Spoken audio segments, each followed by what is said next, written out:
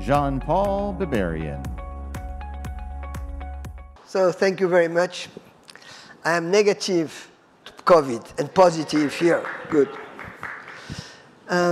Before I start my talk, I want to say two things. One is I know very well George Eggerle, and I know many scientists, but there are some scientists that come out of the lot, you know. And George Eggerle is really a great scientist who knows how to think out of the box. And what he has done is amazing because he worked on a shoestring and he's made great discoveries. I think if someone can help him financially to go ahead with that technology, it's great. It deserves it. Second, I want to advertise my poster, which is not there actually, but it's online. For those online, they can visit it. And because in this poster, I mention these charge clusters, electron clusters, and we can see that easily, and you will see it on the poster. If you go online, you will see it, and maybe on paper one day. Anyway, I will talk to you today about this. I mean, 2 years ago, I received an email, Frank Gordon, telling me that he had discovered something and if I was interested in trying to replicate it. So as he said, I like to replicate things. That's been years now. I'm trying to replicate Pons and Fleischmann, so I can continue replicating.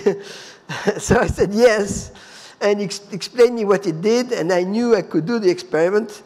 So this is what I've done. I've been doing for 2 years now.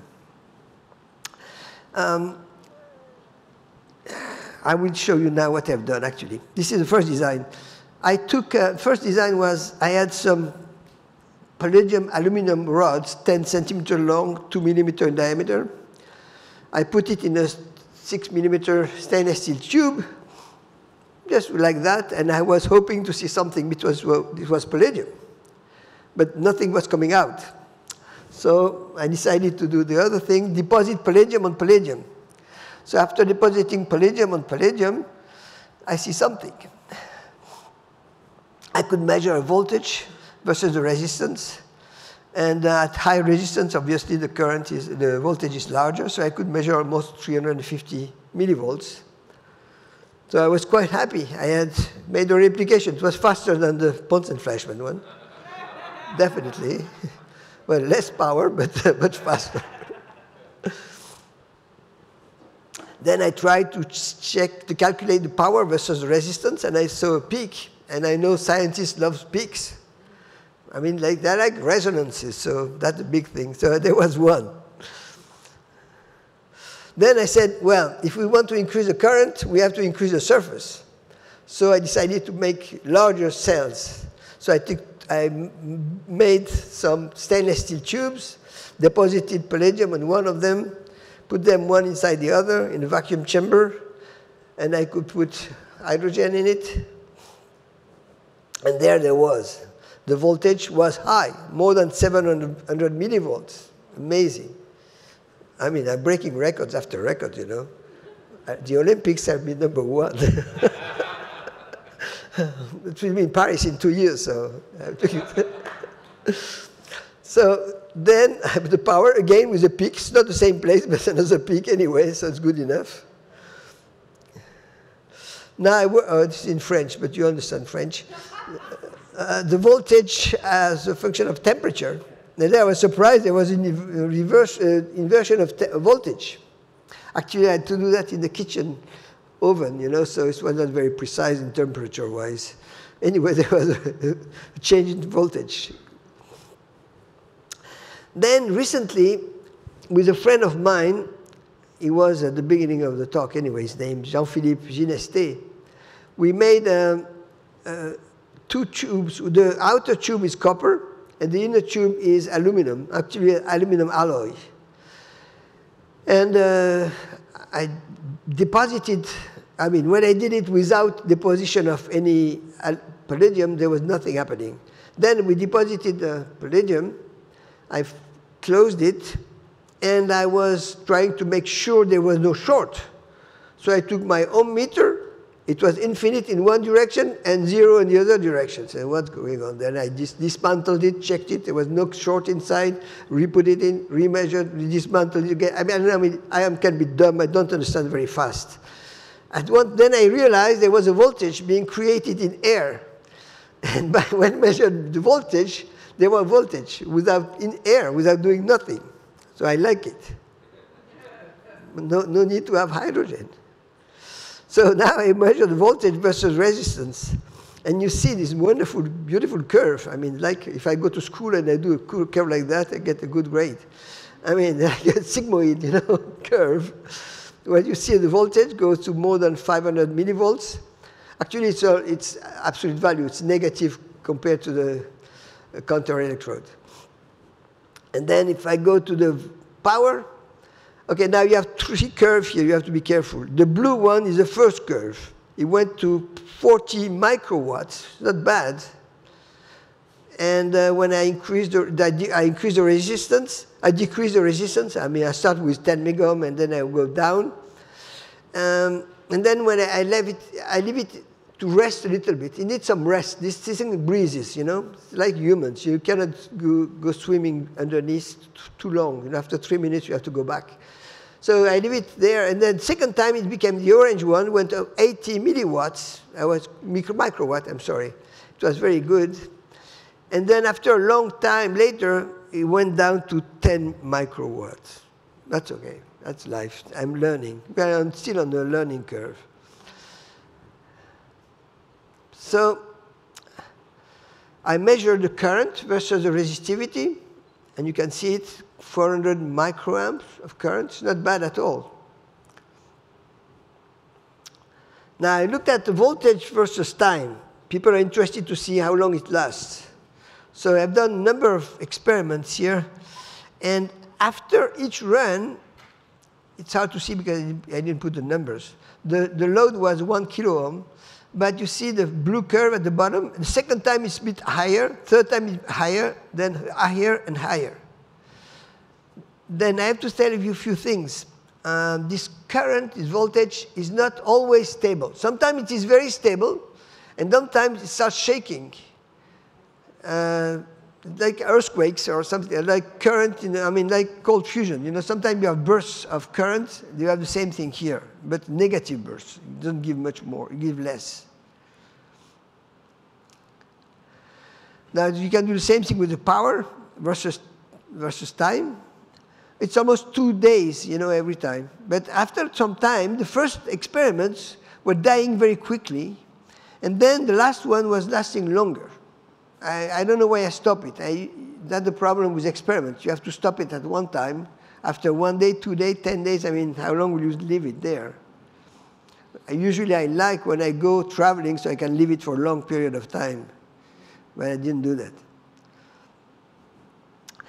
Now again, the voltage versus resistor. Now, I'm sorry, let me go back at this one. I'm sorry. Versus temperature. I'm sorry, I don't even know how to read my own writing. I'm like doctors.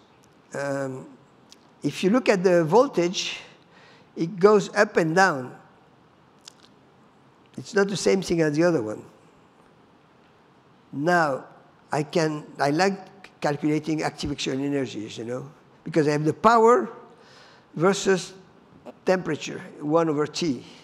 So I can calculate the activation energy. So I don't have my glasses on, so you can read better than I do. well, it's okay, It's very chemical type of reaction.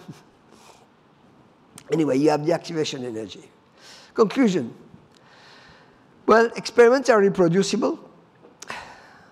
Voltage is, at least at room temperature, voltage is negative versus control electrode. I like to go to higher temperatures. I will do that in the future, but you have to make sure that the insulation will not melt with temperature. So I have to do that better. I tried putting it in a variable magnetic field or static magnetic field. No effect at all. I went from 0 hertz to 6 hertz. There was no difference, nothing. I've observed that there is an increase of the magnitude by increasing the surface area. That makes sense. I've proved it. Activation energy, now I can read it, 0.23 electron volt. This is good for theoreticians. They love it. There was a lot more work. Actually, I love this work because it's much faster to reproduce than the Pons and Flashman one after 33 years. So thank you very much for your attention.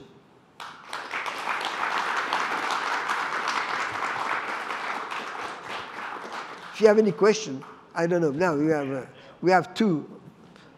Look like a show now. We're not going to dance now. Yeah, we're going to have a joint question and answer session after I tell people how we're going to scale up. Can you imagine two better people to replicate? I mean, talk about body armor for me. Someone stand up here and say, I've got something that you screw it together, it'll self-initiate and self-sustain the production of a voltage and current. You would say, I don't know what he's smoking, but I want some of that stuff. So anyhow, it's great to have these kinds of replications. Can you cue up the scaling up the LEC? 1 second, we're having a little technical issue. Now we're good. Okay. All right, so hopefully by now you will agree that the LEC will spontaneously self-initiate and self-sustain the production of a voltage and current through an electrical load, and that's an important part. It's repeatable, independent replications, peer-reviewed publications, naturally radioactive materials aren't involved. So the question is it scalable? We need to scale up by 6 to 10 orders of magnitude to produce it, go from a few microwatts to a few watts or kilowatts. Direct energy conversion devices have a big challenge. For example, an amp requires 6.24 times 10 to the 18th charge carriers per second. A Curie is 3.7 times 10 to the 10th becquerel. So a commercial battery or nuclear batteries have been patented for a long time, but they've never really been produced because it takes a lot of Curies to produce an amp of current. And for example, there's a commercial battery in development now by a company where they use 100 Curies of tritium to produce 100 milliwatts of power. So if they wanted to scale that up to 10 watts, it would require 10,000 Curies of radiation. We do use some nuclear batteries for space where we don't have other options. And I should have asked Larry or the NASA people how many kilograms of plutonium, I think that's what they use, is launched. It's not a good thing. We hope we never have to splatter one of those in the ocean. So the challenge is, can we scale the LEC up from a few watts to a few kilowatts, and it requires 6 to 10 orders of magnitude. The advantage we have is that we can do this since we don't require nuclear radiation. We have multiple opportunities for scale up. I've identified 5 focus areas to scale up. First is improved metallurgy. We need to increase the production of the ionizing radiation, also make it last longer. Second is optimize the gas composition and density, the initial pressure. Improve the designs to increase ion harvesting. Elevate the temperatures, as we've seen from what John Paul showed, and also increase the surface area, another thing that John Paul showed. Supporting analysis for this, we need to identify the source and the type of ionizing radiation emitted from the working electrode. That's a challenge.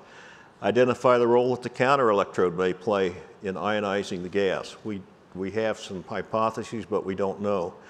Identify the gas mixtures that optimize the production of ions, and I'll say more about each of these, and analyze the gas-ion physics in the cell.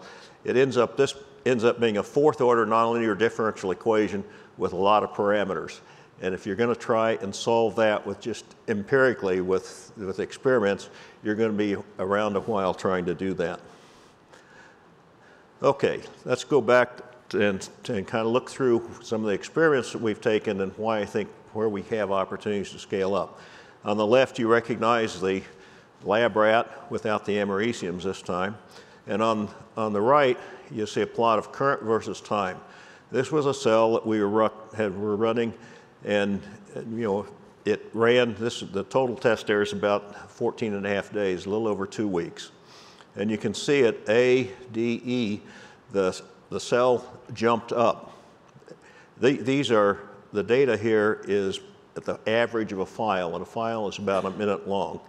So we were sampling 512 times a second and average that, and that's what you see as a point there.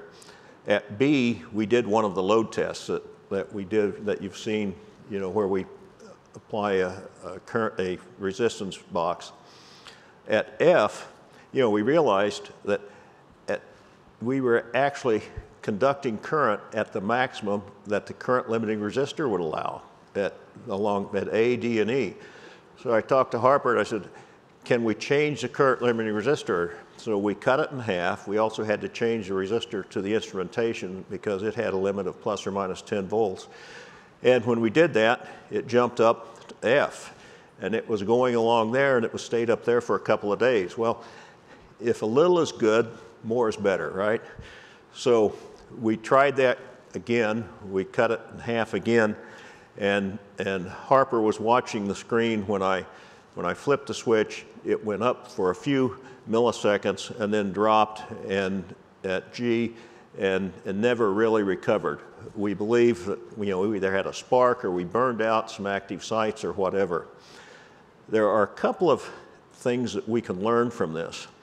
One is, it would be awfully strange if if the whole uniform surface turned on and turned off at the same time as you see here. We suspect that the electrode is not uniformly producing the ionizing radiation. It may be coming from a few localized spots. And we've seen other experiments that indicate that.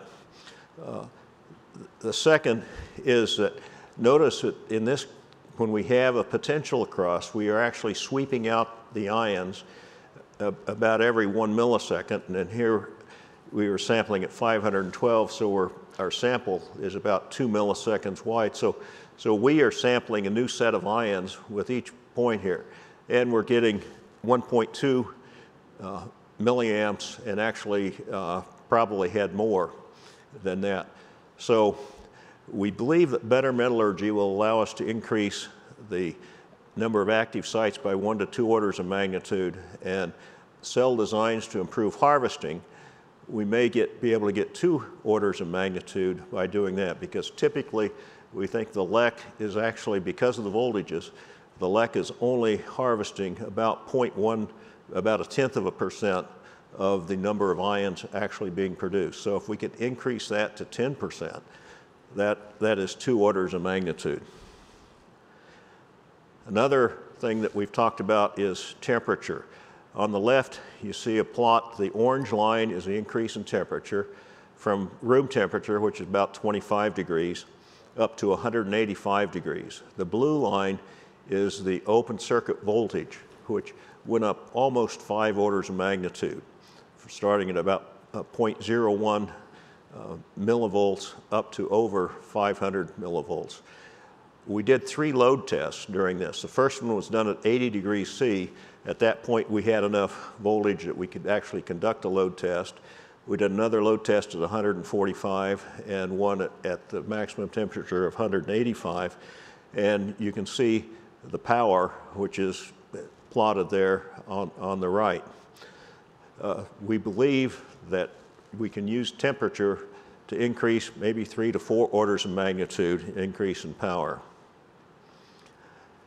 This was another test we did. Actually, this was the cold test that I showed in the first slide, where we saw that go down and convince us that we were producing a voltage and current even when we had 0 voltage. But I put it here because you can see as we reduce the voltage, the current comes down. And you can see that on the left. On the right, we plot the current versus voltage going up and down. The thing that's interesting here is the work of J.J. Thomson, where he had a constant radiation source, a constant number of ions being produced. His curve would go, as he applied more potential, would go up and saturate. So it would go up like this and saturate.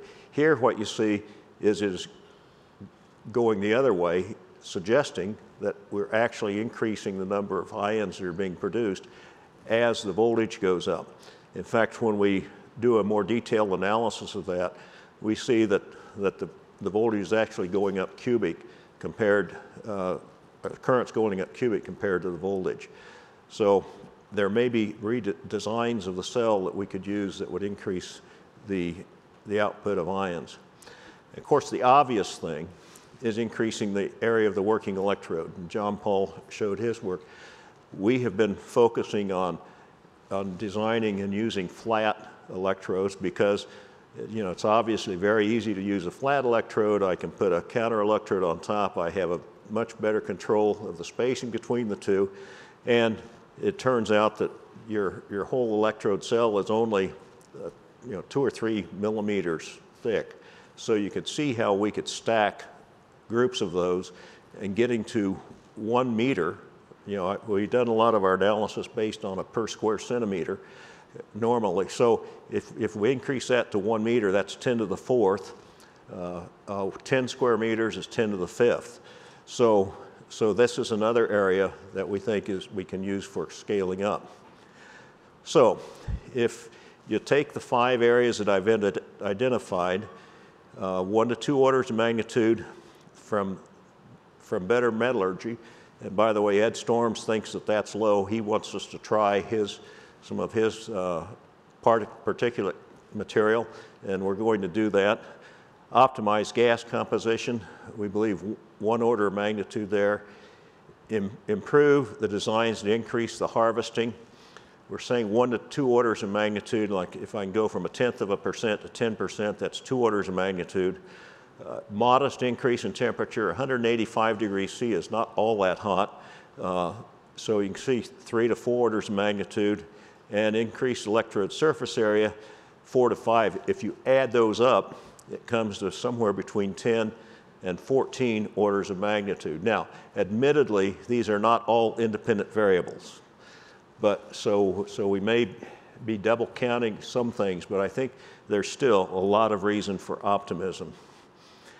So tempering the optimism, you know, these results are encouraging, but one of the things that we've observed is that, and John Paul showed this, is that the LEC tends to degrade over time. However, we have one cell that has been operating for over 8 years that we've been where we've been applying a potential, and the degradation is not showing up as much there. So we want to try something right now with the working electrode is higher work function than the counter electrode. We're going to reverse that and do some tests with a counter electrode of carbon, which is very high, so that it will be higher than the working electrode. That hopefully will then drive the hydrogen back in to the working electrode and help maintain the power. Another thing, we don't know how the gas is being ionized. It's coming from somewhere, and so if we had a way to understand that would help. We don't have definitive proof that Leonard is involved. We had an arrangement, excuse me, with San Diego State to analyze the gas from experiments. They did one test that we kind of took down as a checkout, and COVID hit, and we haven't been able to get back. And I contacted the professor a couple of months ago, and he said their equipment has not been recalibrated, and he's slammed just trying to keep his graduate students on schedule so they graduate. So that's something we could do. The LEC is simple in construction, and you've seen that, but extremely complex to analyze, and so more analysis is necessary. And scaling up the 5 target areas is, like I said, most likely not a linear process, as some of the targets may not be achieved. So in conclusion, while we may not achieve the 10 to 14 orders of magnitude, we believe that we can scale the LEC up to the point where it will be a viable green energy source. I want to mention at this point that other people have replicated, and Fabrice David is one, and he's got a poster here, so I encourage you to stop by and talk to his poster. Also, my co-worker, Harper Whitehouse, has a poster on his analysis, and and he would enjoy talking to you on that and answering your questions. So with that, I'd like to have a question, open it up for question and answer.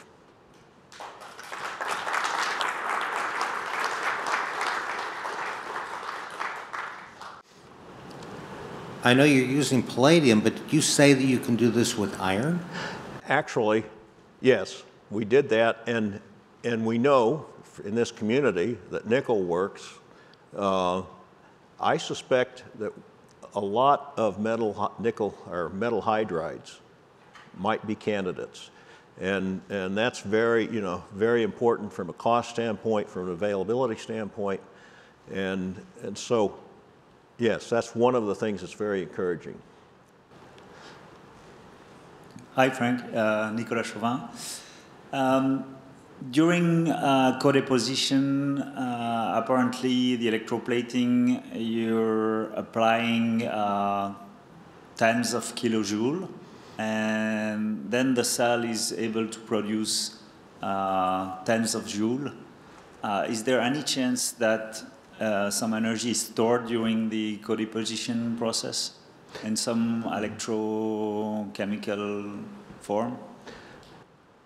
Yes, I believe, in fact, I believe that there is some energy stored that way. That tells us, that's another clue of maybe how we can scale up, because that's a flux issue. So if there are ways we can design cells where we maybe have pressure on one side of the membrane and flux through the membrane. And the other thing, we need co-deposition. Co-deposition, as Foucault says, will automatically produce vacancies. And so whether it's vacancies or cracks or whatever, as Antonio showed, you needed co-deposition. So I suspect that some of the energy we're seeing is energy that's been stored up, but that still doesn't explain how is it ionizing the gas. There are a lot of things that are occurring that are not expected. While indeed the co-deposition conditions seems to be very important. I also replicated exactly the same experiment with ion co-deposition, and I confirm it works, at least for a few days. But if you do the co-deposition, in some cases, you get a peeling of your ion, So you have to be very careful with the co-deposition, and on its own, there is a lot of work to do on this. Yes, I agree. This is why better metallurgy, that was #1 on my list. And in fact, Ed has said he would like to test some of his particulate working electrodes in my cell. I would offer anyone who you've got your favorite electrode, have you ever checked to see if it's producing ionizing radiation? Okay. Excuse me, have you tried? There's lots of new forms of carbon, as graphene and other more amazing, very high conductivity materials like of carbon. Has any carbon electrode been used in this project? No, we haven't at this point. Like I said, we want to try a carbon counter electrode because of the high work function, and that would reverse the current flow into the working electrode, which we think might help keep it loaded. Hi, Frank. Very nice. It strikes me that if you're trying to measure radiation outside of that outer tube, that's going to stop almost everything. You need to be on the inside of the tube. Have you done that? No, but Bark did. In the early 1990s, Srinivasan, Rout, and then the group at Mark published several papers that are available in JCMNS and also on Jed Rothwell's library. And it would fog film. They had electrodes that they would produce that would fog film, but when they tried to detect the radiation with their instrumentation, which they thought was an order of magnitude at least more sensitive than what it would take to fog film, and they didn't see anything. And those reports were very thorough. They did experiments where they had various separators in between, and it would stop, it would prevent the film from being fogged, and even without anything, they were unable to detect it. And and their conclusion in the last paper they published said that they concluded that an unknown agent must be involved in the radiation. And for an agency like BARC to have to admit, cry uncle and say, well, it's an unknown agent, I think that pretty well says it's a difficult thing. Now, the other thing is, another person who has replicated is Andrew Erickson, who's recently retired from Los Alamos. He has done multiple attempts to look for the ionizing radiation, including a cloud chamber, and at this point he has not discovered anything, or has not detected anything except his check sources. He knows his systems are working because the check sources are detected, but from the cell he doesn't see anything. Just one other question. This works equally in air, oxygen, nitrogen, argon, or hydrogen? Actually, no, it doesn't work equally. It works somewhat better in air, and we suspect that's because oxygen is an electronegative gas. So that's, optimizing the gas mixtures is something that we think will help us to scale up. If you think low-level ionization is going on in your gas, it would seem to me that an integrating optical diagnostic might be the most sensitive to try to test for it. Yeah, there are lots of experiments we'd like to do. We did try an experiment. If recombination occurs, there would be photons emitted. We put a photomultiplier tube in, and we never, we had it in a plastic end cap, and even when we painted the end cap black and put tape on it, it was still leaking enough light that we couldn't detect anything on the inside. So you're right, that would be one thing that we could look at, and that would also be proof that we do have ionizing radiation and that recombination is occurring. One thing I didn't mention is, we believe this is a diffusion-driven device, and Harper Whitehouse has a poster that describes this. We have only found 3 papers where people really focus on diffusion. One by Enrique in 1903, one by a book by K.K. Darrow in 1932, and a paper by Tate in 1956 or 1965. Darrow, Enrique both say it's a 4th order nonlinear differential equation. Darrow draws the conclusion that when you have this effect, diffusion will produce a voltage and current. So he actually concludes what we're seeing. Tate, there's no analytical solution for the 4th order nonlinear differential equation, but Tate numerically analyzed it and got some answers. However, some of the parameters he put in are different from what we see in our experiments, and so some of the results don't apply directly. Yeah. Okay. So maybe we have done indirectly for over 22 years an experiment using our wire and counter electrode, and we call the voltage when we disconnect the power open circuit voltage, and we have found correlation between this value and the HS heat before giving from the wire. Don't have any kind of explanation, and but this effect decreasing the temperature and increase when we decrease the pressure of the chamber. So it seems a conflicting phenomena, so we never go deeper. Maybe I will send you all our data to try to understand. Great. We appreciate all the help, and I think at this point, I'm beginning to cut into the next, the poster session. I don't want to do that.